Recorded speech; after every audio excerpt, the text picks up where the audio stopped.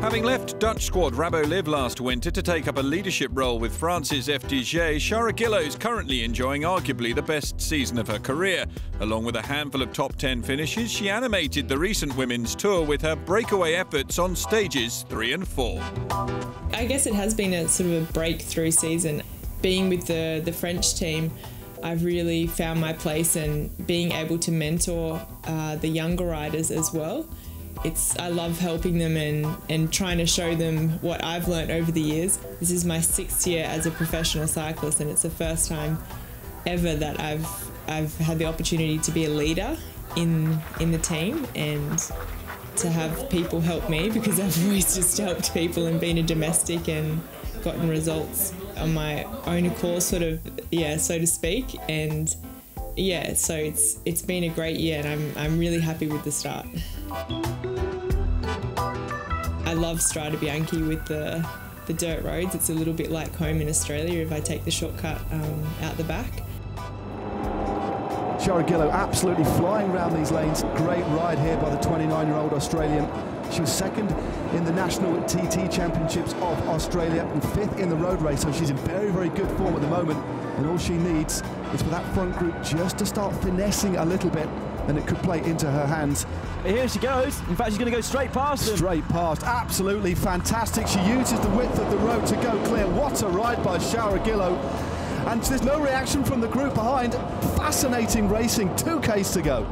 It was pretty exciting because after the race, there was a lot of girls and a lot of people that that said, whoa, there's Shara Gillow. Whoa, who is this person? I think I even surprised myself. No, it was a really cool race, and I think it kicked the season off with a good start. My dad always used to describe me as like a bulldog. I would never let go. And yeah, when it gets harder and harder, I like it. You're looking at the new lone leader. This is Shara Gillow. Around about 30 kilometres into this stage, the leaders were swept up, and it gave this rider an opportunity to go clear. Shara, it's amazing in the team this year, because I think she had a different mission last year with Rabo Liv. She is a bit leader and protecting the team, so she take a maximum opportunity. She is aggressive and she take a maximum pleasure. I think it's more important when you are a rider. Because I'm Australian. It's the culture it's pretty easygoing, and coming over to the French team, it's more of a relaxed environment, and I think just to take pleasure and have fun racing, that's what I really like.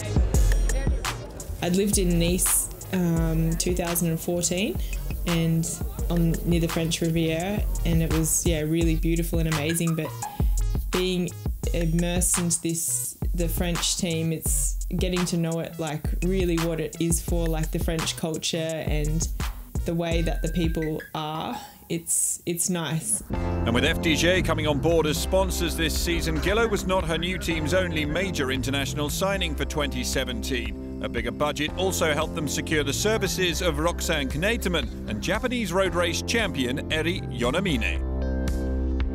Now it's, I think, the new start for the team with a new sponsor like FDJ. But we have really a big motivation for become the big team in the future, and I hope the first team for the UCI.